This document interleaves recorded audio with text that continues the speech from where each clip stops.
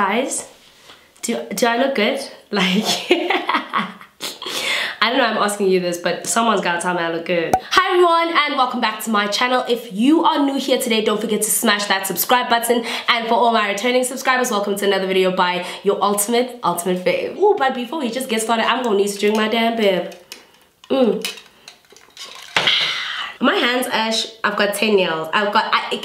Guys, it's always an achievement when I have 10 full nails. That's how I know that that is strength, that is grace, that is growth. Because, you know, I'm trying to talk like this, and I'm trying to do this and do that. Okay guys, as you can see by the title of the video, we are back today with a highly requested video. And I know that you guys actually expected kind of like an in-week recap, but I don't want to do that because I feel like some of the episodes were lacking a lot of luster. But the reunion, honestly, you guys, this season of Real Housewives of Durban, it really did have a lot more content. It really had a lot more drama, spice, shade. It really represented Real Housewives, right? I do think personally that it was a bit better than Johannesburg's one, Real Housewives of Johannesburg, and for the mere reason that the Real Housewives of Durban actually have money. They actually housewives with money. Like, you know, when I actually look at the difference in comparison to the things that the Real Housewives of Johannesburg did versus Durban, there's a complete difference. There's a complete difference, you guys. There's an ultimate difference in the way that the Real Housewives of Johannesburg was shot and versus the Housewives of Durban. I just feel like the Housewives of Durban, they looked like money, they smelled like money, like they were very, I don't know how to put it, but you know when you can tell that, okay, this group of women are actually women who are housewives, and this group of women are independent entrepreneurship, whatever. And the content, I just feel like it was better. So there was more characters, there was more strong character personalities. I do feel like with the Real Housewives of Johannesburg, I was more leaning towards Madame because I feel like she was the only one who really thoroughly came through. So we're back, guys, today with this reunion, and basically how I'm gonna do is I'm just gonna talk about the recap of reunion part 1 and reunion part 2.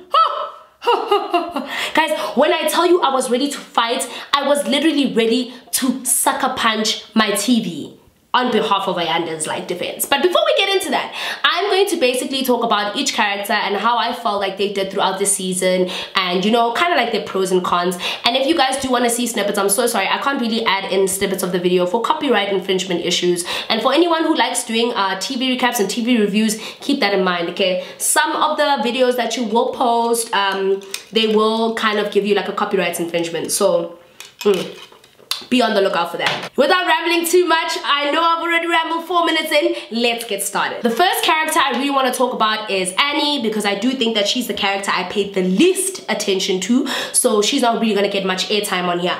But I do want to say that Annie, when she started, she gave me that spunk, that pizzazz.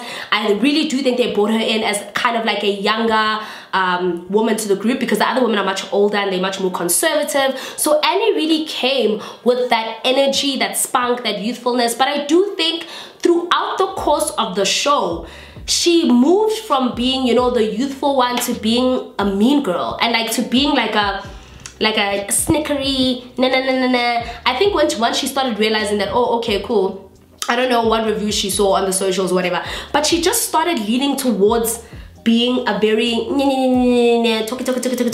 start the drama with Roboto. I don't know how I felt about that. I do feel like, yeah, maybe that was done obviously in efforts to create the spice around the show, but in the particular reunion, Annie kind of frazzed me, man. Like, I'm all for her standing up to the other ladies, because I do realize that there were other ladies with the stronger personalities who were more so very like bully-like, condescending. There was very condescending tones from different ladies, so I can understand why. Like in the one episode where Annie got into that stripping thing, that cage, right? Which, if I'm aware, her husband owns that club.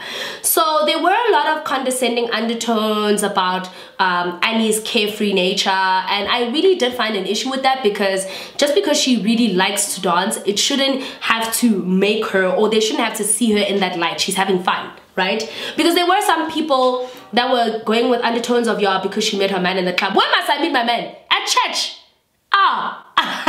Like I really didn't understand that concept. I did feel like they were being a little bit, you know, superiority complex, but Annie really did defend herself, and I don't know why, but in the reunion she came across as that whole mean girl energy that I really didn't like. So do I have anything to say about Annie? No. Do I want to see her in season 2? I wouldn't mind it, but even if she wasn't there, it wouldn't matter. But I think I would want to see her in season 2. I would want to see more of her in season 2, because she really does have something to bring to the table. The only problem is we don't know what. The next person I really want to tackle is it was Annie, it was Nonku, oh, Sorisha. So I'm going with them lane versus lane, right? So Sorisha, I feel like from the beginning, when the season started to now, she's always been one of my faves. Right? She is an ultimate fave. I really like her composed nature. I really did feel like Sorisha tried being like the glue of the group. She really tried to bring everybody together, and she really tried to be the logical one, right? So she did come from an impression of, we don't have to be mean to each other. We can always sort things out. She stayed away from drama, and I like that about her, even though, I mean, she is the richest. She doesn't need to be within drama. She's rich. She's a billionaire. You know, my chat is, once you reach that level of wealth, even fighting seems like a drag, because it's like, I'm already a billionaire. Why would I fight with you on national TV? I'm a billionaire.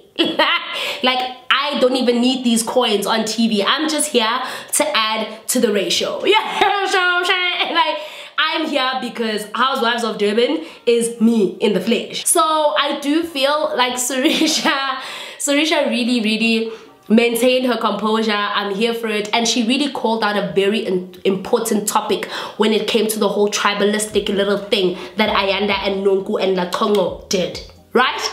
So I like her. She's always stand up, and she even defended Nonku with the whole thing with Annie and Nonku. I don't like Annie, hey? Like, I don't know what it is about her. You know when you see someone and like your spirits, they don't chai sana, but like you don't have beef. I don't have beef, you know. It's like Annie's like, she's over there and I'm over here, but like deep down I'm like, we can sit at one table, but do I want to sit with you? I think it's a no from me. It's a no from me, Your Honor.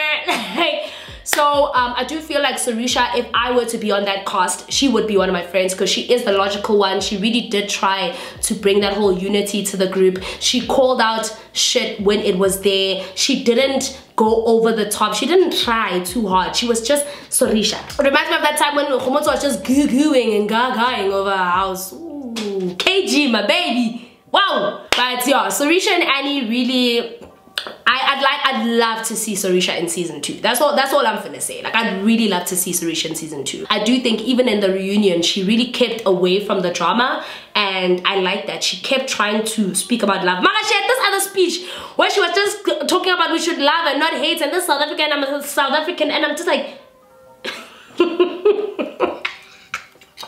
I'm like, yes, baby. Yes, girl. Yeah, we should spread love and not hate.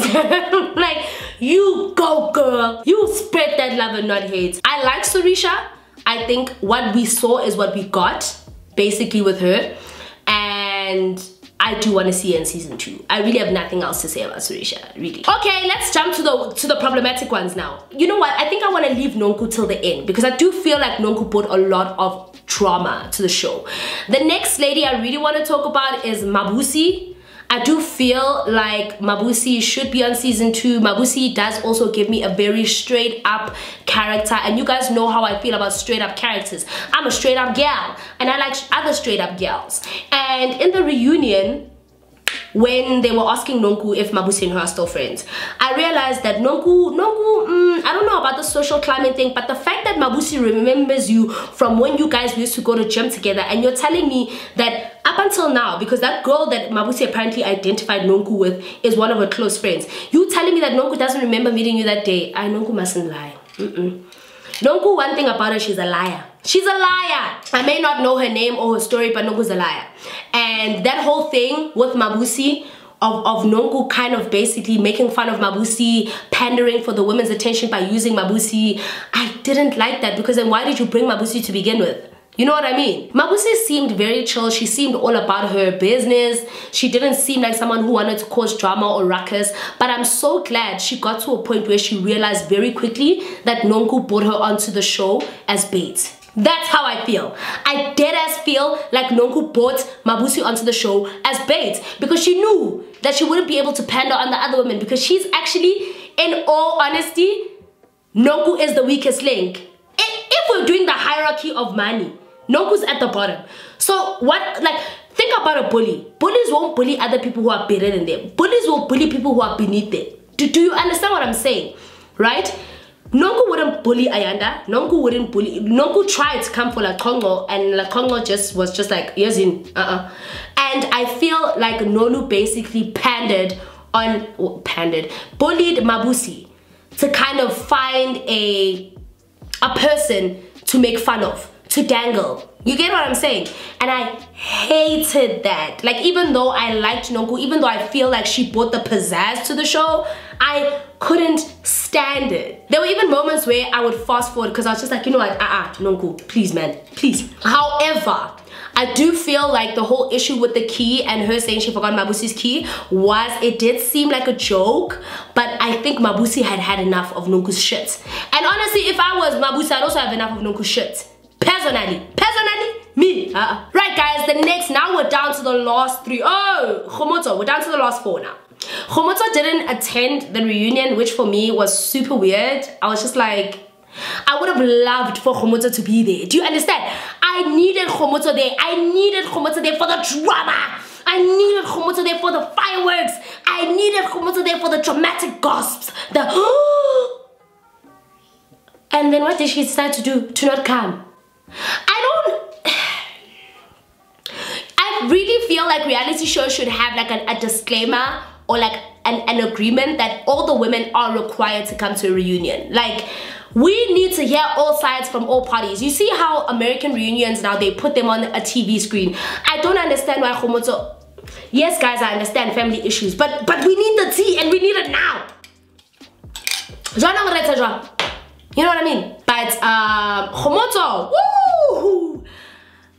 There was a point where seeing Khomoto on TV would irk me. I don't even want to lie, guys. I don't even want to lie. Seeing Khomoto on TV would irk me. And I was like, oh, again. And Khomoto was notorious for apologizing, then being problematic. Then apologizing, then being problematic. I'm pretty sure Showmax gave her an extra 10 bands to be problematic. Because there's no way. There is no way. It goes back to my initial theory of bullies bullying people beneath them to pander to other women, like pandering. You understand what I'm saying? Khomoto did that with Nonku. Khomoto came for Nonku from every single angle. Yes, guys, the wine event was a disaster. Like, it was disastrous. It was so funny and disastrous that I felt so bad for Nonku. But it was Khomoto's constant backlash that made me feel like, okay, but she said she's sorry. She acknowledged that she made a mistake. What's wrong? What's wrong with you? Hi, rest. So, Khomoto wasn't my favorite character, and honestly, I am happy if she doesn't come back for season 2. And I'm not saying that because of anything other than the fact that, you know, with Real Housewives, yes, there should be a certain level, there will be certain levels of animosity. But to a degree or another, there should be some sort of unity. And I feel like Khomoto didn't want to engage in that. She didn't want to be a part of that. She wanted to see the spice, the drama. It was so, by the time we got to the final, it was so segmented that I do feel like to a certain degree, Sarisha, Khomoto, and Annie okay, they were isolated, but they had started segmenting themselves together. So Risha obviously tried to keep in it, but Khomoto, it's almost like she was creating some sort of alliance. I don't know if you guys saw that, or like, was it just me? I pay attention to things like this, right? Initially, I loved her. But then I realized, no, you're a problem. You're a problem. Nah, you're a problem. You're problematic as f. So I got kind of tired of Khomoto, really like, pfft. But anyway, I really don't mind Khomoto being in the 2nd season, but I really wish to see No, I don't want her in the second season. Sorry. Okay, let's get to the drama. Is everybody ready? Right. Can we talk about xoxo? I want to get into xoxo because when the show started, she literally shot to the top. She was my number one. She was my everything. But with every single episode after she aired, it was the subtle undertones of that superiority complex. Initially, remember when I said Zulu women have that thing? They have that thing. So you deal with it because you like it. But then there is a very thin line between something that's generally like in your character and when something is becoming unpalatable. You understand what I'm saying? When you are backering it completely. Every single, like there are so many things I wish to address when it comes to xoxo. But the first one is, if xoxo, right? If she knew who her husband is and how sacred a man he is, why did you come onto a reality TV show? No, really, why? And I'm not even asking this out of disrespect. I'm asking this like, why did you go? What? And then you want to be disappointed in your friends. You want to be you're on a reality TV show. You knew walking into that reality TV show. You knew good and well who you were, who you married, and you still signed up to be on a reality, this is not scripted, reality TV show, right? And then you still felt some type of way about people asking you about your partner.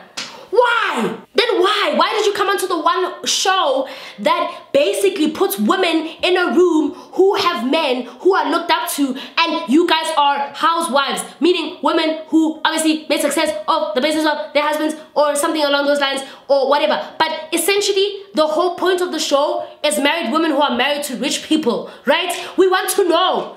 So why wouldn't you want to tell us? Why are you here? She doesn't even go here.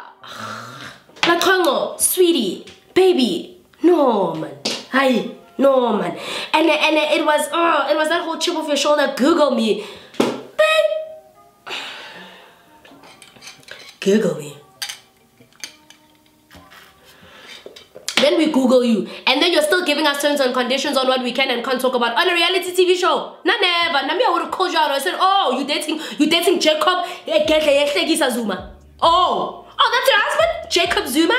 Oh, okay. So I really do feel like she had a superiority complex, which at first I thought was endearing, but now I realized that it was actually unpalatable and I couldn't stand it by the end of episode 13. I don't even want to lie. Should I get a 9, 13? And the second thing was, xoxo definitely like showcased a superior, no, I can't even say it. She definitely showcased that thing of women are beneath me in her diary confessions.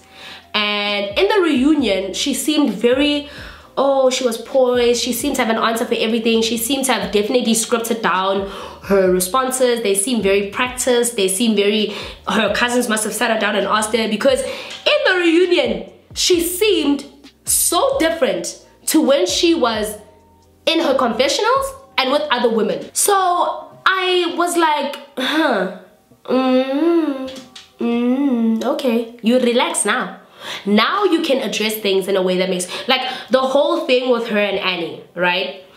If I was Annie and I overheard something like that, I would actually be touched and I would address it, right? I really would. If I heard you say you want to make an event that's better than mine, as whether or not it came from a good place or not, yes, it did seem like you were saying that because you were trying to undercut the fact that my event was bad, right? So I don't blame Annie for asking her, because I would have confronted her myself. I really would have. If you are my friend and you are busy with kicking and nyinyering about my event, I'm gonna call you out. So I don't blame Annie for that. I do think, however, I'm with Annie on this one. xoxo was wrong. xoxo was wrong, but, and I'm gonna say this, and I know there's Zulu women who love me and I love you guys so much, but a lot of the time you guys don't realize when you're being mean, hey? You don't realize it. You don't realize when you guys are being mean. And you don't realize when you guys are being offensive. Because to you guys, it's just who you are. It's in your character. And it was something that was discussed on social media like weeks ago about Zulu people and them not really wanting to engage with other people or other things outside of their culture and what's comfortable for them. And as much as I can rate Zulu people and love them and want to date them and want to have babies with them, I personally, fully, 150% agree that Zulu people can be very rude and very mean and unnecessarily so. Durban honeys, oh! I kept trying to wrap my head around, okay, you said it, so you decided to go text Annie's worker or whatever the case may be and then try to obviously get evidence instead of apologizing and just saying, you know what, Annie, it wasn't coming from a bad place, but I did say that I want my event to be better and I'm sorry. What is so hard about just apologizing when you've done something wrong? Why do you, like, she wanted to find reason to not be wrong. You see, the problem with me is that I can't sit in a group of women like that because me, it's going to be a rock. We're fighting. La Congo moves very sneakily. Is sneakily a word? But I didn't mind it. I didn't mind it until I started realizing that she has a superiority complex. She thinks she's better than others. She flexes about who she's married to, but she still gives people terms and conditions on what they can and can't talk about. Leave the show, ma'am. Nobody put a gun to your head. Really. Like, you signed up for this. You physically and actively, knowing who your husband was, you signed up for reality TV. Like, I just can't wrap my head around the thinking process, yeah. It doesn't make any sense. She was my favorite. She was in my top 2. She shot down to Nonku and Annie. She's down there with them. The next one I really want to address. Now, the reunion was really centered around Nonku and Ayanda, and we all know that's the truth, right? Ayanda did a 180 for me this season. Ooh. And then it goes to really cement my statement on Zulu women and them having completely no, I don't want to call it a feeling, but no care about how they make others around them feel. You get what I'm saying? Like, her response for wearing all white at an all black event was stupid to me. Ayanda, ay, unamanga, sisters. You knew you were going to a place where you're wearing white. Why didn't you keep a black outfit in your bag? Instead, you decided to come in white when you were specifically instructed to wear black. Ayanda, you're always late. You could have just been 15 minutes extra late and wore black. So I'm really sad, but Ayanda has definitely kind of did a 180. She's not the woman I thought she was, especially in the show. She's not the one that seemed carefree. She reminded me a lot of Sarisha, like, we're above this, the nonsense. But she instigates the nonsense. Like, I'm just like, baby, first of all, you're late on more than one occasion and you get called out for it, but you still see nothing wrong, which to me, that's not ignorance, that's just plain disrespect. Like, that's not ignorance. You're not being ignorant, you're being disrespectful. And then late.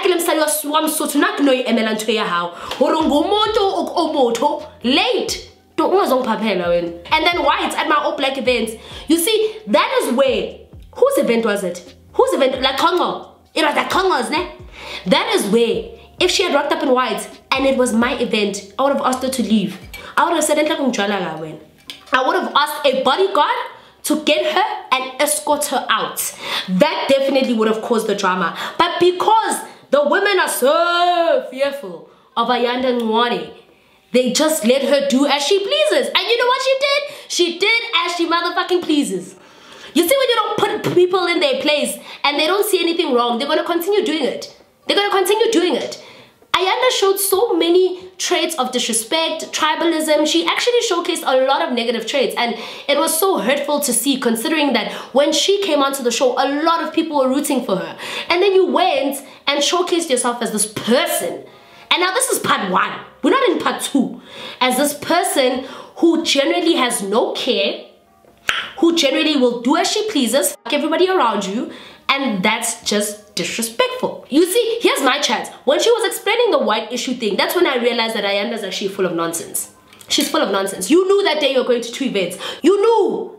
You could have kept one black outfit in your car. You could have done anything. If you really respected people around you, you definitely would have rather been extra late than to do what you did. Sorry, ma'am. But you know, my heart kind of melted obviously in part 2 of the reunion. I felt so bad. But I'm not gonna take away the fact that she was also quite shitty. She was. And the whole comment about Aksungu Muntu, like, the whole thing of separating Annie, Sarisha and Khomoto because they felt like they wouldn't understand Zulu.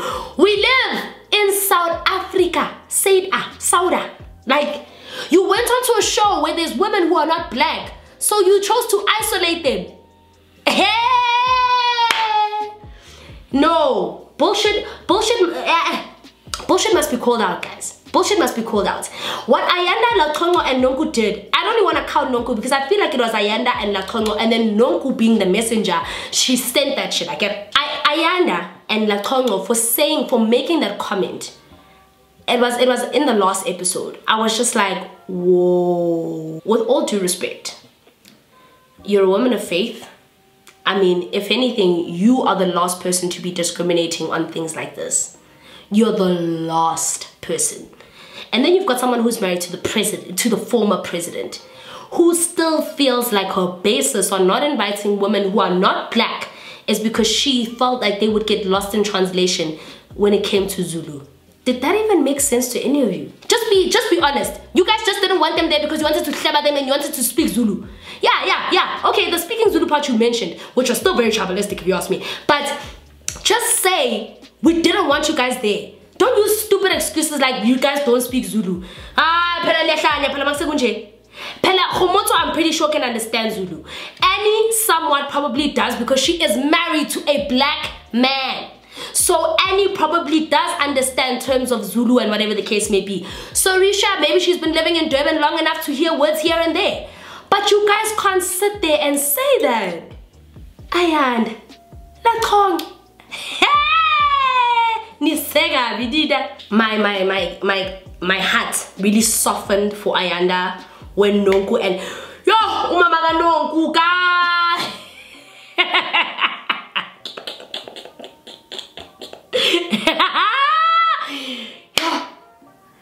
Guys, never in my life have I wanted to beat up an adult the way I wanted to beat up Nonku's mom on TV.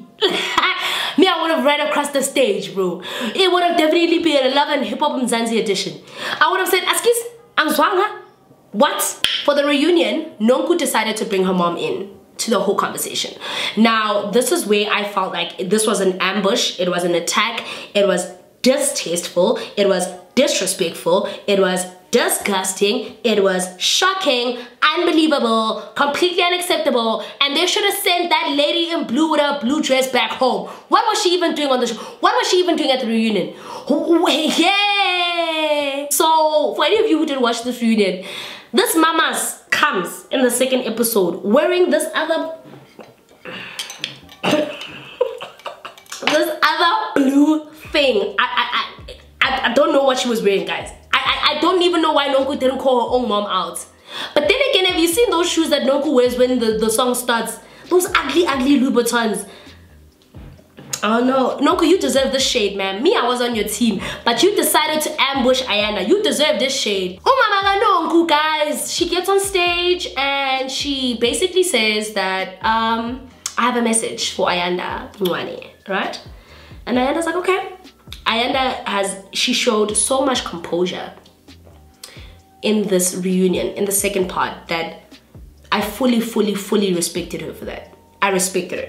I was just like, you know what, it takes a lot not to beat down somebody mama, because I'm a beat your mama, dude. Like me, hey, yay! But she showed a lot of composure and I'll forever respect her for that. But essentially, Nonku's mom came, apparently on behalf of Nonku's dad.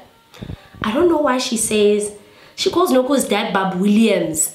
But isn't Williams Nonku's ex-husband's name? Why is Nonku's mom calling Nonku's dad Bob Williams? Why? That doesn't make sense. What's Nonku's mom's surname? Williams?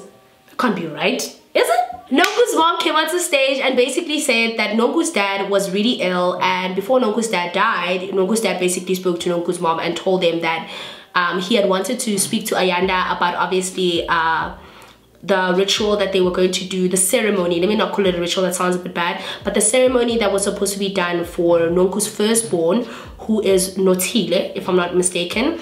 Notile was supposed to basically change her surname from Williams to Ngwane. That's what Nonku wanted, because obviously Notile is Sfiso's child, Ayanda's late husband. Now, the part about her wanting the daughter to change her surname, I fully understand. I do, however, this is my personal opinion, I do, however, feel like it's completely pointless to change her surname to Ngwane. No, I don't think it's pointless. I understand the need for it, but I would have left the child to stay with Williams because she seemed to be okay being Notile Williams, right? But Nonku obviously wanted to do this for her child. And initially, when I watched that episode, the first thing that came to mind, I was like, I know why Nonku's doing this. Nonku's doing this so she can have a piece of the pie when it comes to Sfiso's Ngwane's money or inheritance or anything that he may have left for his children. Because once she changes to Ngwane, she has legal claim over Notile being taken care of with Sfiso's, you know, money, pension funds, retirement funds, policies, debt, I don't know. But that's essentially the only way Nonku will get a piece of the pie. So initially, that's what I thought. I was like, 13 years later, now you want to change your child's name. Okay, I mean, I understand, but you didn't do any of this when Sfiso was still alive. Why? Why? You see, these are the questions that make me think, no, this doesn't make sense. When Sfiso was alive and when Ayanda and Sfiso got married and got back together, why didn't you contact Sfiso at the time and ask him? I don't know if she said she did or what, or they didn't talk, but Nonku had direct access to the very person who should have helped her. And maybe, let's say, hypothetically, he didn't want to. He cut her off completely. Now that he has passed on, why are you infiltrating, why are you pouring that baggage onto Ayanda? So now Ayanda must take it upon herself to make sure Notile changes to Ngwane, to make sure And Ayanda has shown, she's extended a hand. She was planning Notile's birthday, she met up with Notile. Ayanda didn't have to do any of the things that she did on camera, whether it was on camera or off camera, but she did. And for that, she will earn my respect because she didn't have to. Nonku came at Ayanda sideways when the show started. All of a sudden now you want... Oh guys, the scrapyard. Anyway, I was saying that Nonku came into the show with a very sideways approach to Ayanda. Now all of a sudden you want Ayanda to take care of your child. I mean, I don't mind it, I fully understand, but I just feel like there is a way for things to be handled.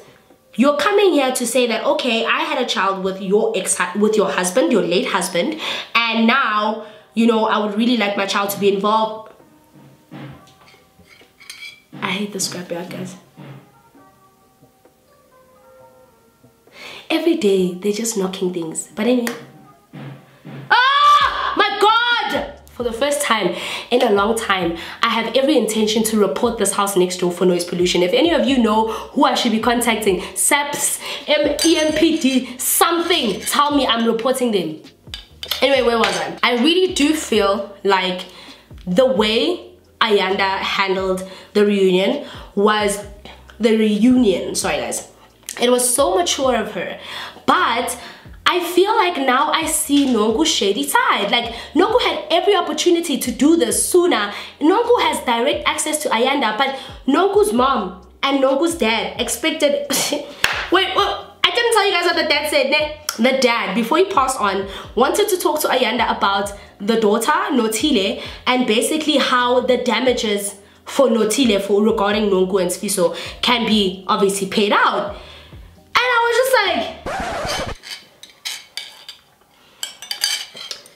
ama damages, nyawazwa ne? Mara nafuna kubani? Ni wafuna kubani? Who do you want these damages from? From Ayanda? Never in my life have I seen such ridiculousness in a really, really long time. Like, I've never heard of something so ridiculous, and it was in such bad taste. It was, I don't even want to say disrespectful because it was absolutely ludicrous. Like, Nonku's mom, did you even hear the things she said about herself? Yeah, I'm the best, I know I'm great. Nonku was raised up to be just like me. Moms, do you see what you're wearing? I mean, I guess that's where Nonku gets her fashion sense. Mama, yeah, me, I'm great, I'm this, I'm the best, I'm her. No, Mama, I just don't know where some moms get off being so, like, the only thing that I agreed with what that mama said was that Nonku deserves to be here. But other than that, why the hell was that Mama's going on about how amazing she is. This was never your platform, and instead you took this platform to try and publicly embarrass Ayanda, and in turn all she did was embarrass herself and her daughter. Because to make Ayanda cry on national TV to discuss something that, first of all, the mom has no business discussing. I don't know what tradition they've been doing, but if you understand tradition of damages and inchaulo, that thing is normally involving your uncles. It's normally involving a traditional process. Do you understand? Not umama. In most cultures, the mother is never really required to speak at these things. It's uncles and father figures most of the time. Yes, maybe in modern society, there can be females at this sort of, you know, meeting.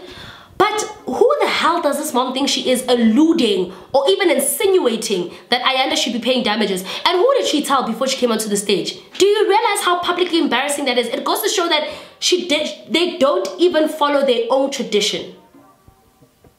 Unless that's their tradition, of which it's ludicrous and Ayanda shouldn't take out a dime. I will not be suffering for my husband's infidelities. No. Why should Ayanda have to pay for it? Nonku, and I knew, guys, and it solidified my initial thought when I said that Nonku is trying to change the child's surname for monetary purposes. I knew, Nonku can cry all the tears that she wants, but me, I saw it a long time ago that this was not about mourning the death of the late. It wasn't even about that. It was just about highlighting the fact that you also have a child with him and you deserve reparations for it. And let me tell you, you are one in many women who probably won't get that. You won't. And you can never expect Ayanda to give it to you. And if anything, I really, really hope Ayanda doesn't. I really hope Ayanda blocks Nonku after that reunion, because that's the last form of disrespect. And you know what? I'm gonna give kudos to Pupo for actually stepping in, but Pupo still maintained the level of respect. You know, I know gay guys. Gay guys are ruthless. They're ruthless. Gay guys will kaka you. They will dismantle you like this. The fact that Pupo still maintained that respect, it goes to show, it goes a long way to show that, you know what, Ayanda and Pupo actually aren't full of crap. One. They aren't. They were raised very well, and they were really attacked and they were ambushed, and it was shocking to see. And honestly, truthfully, I really hope Nonku's mom stays home and stops doing the cameo roles on reality TV. She just I wonder if any of your social media is peaking right now, because mamas, no. Honestly, I really enjoyed the show. I do think all the women showed their good and bad sides except Sarisha. And for the reunion, I really wouldn't mind seeing everyone back. I just firmly believe that people's moms should stay out of the show, personally, because it's housewives, not daughters of, not real daughters of Durban. That level of disrespect for me highlighted how Nonku and her mom definitely felt like Ayanda's responsible for no tea. What? Does Nonku check up on Ayanda's kids? Does Nonku know when Ayanda's kids' birthdays are? Does Nonku keep up with the same level of action the way Ayanda's expected to? My chat is, that's your daughter. That's your daughter with Sfiso. Ayanda doesn't even have to pick up the phone and call you because that's not her daughter. But she does it out of pure respect for the fact that she understands what it's like. Because Ayanda's got kids of her own with Sfiso. Kids of her own. She lost her whole entire husband. She's been dealing with so much, and you're still expecting her to care about your daughter like it's her own. Understand it from my point of view. If I'm married and my husband died and you're telling me you had a kid with him, what is it that you expect me to do now? Should we become the next modern family? Babes, just take care of your daughter and just leave all this mess. Let it die down. This whole Sfiso thing, I just feel like it's overplayed. And what Nonku definitely did, where she caught her owl in chestnut checkers, is when her mom came onto the stage talking about damages. It then solidified every single thing that Nonku did this season. Nonku definitely wanted Ayanda to be responsible for Notil. And that's ridiculous. That's ridiculous. And And that's it, guys. That is basically the end of my kind of TV recap on the Real Housewives of Durban. I really do hope you guys enjoyed this recap.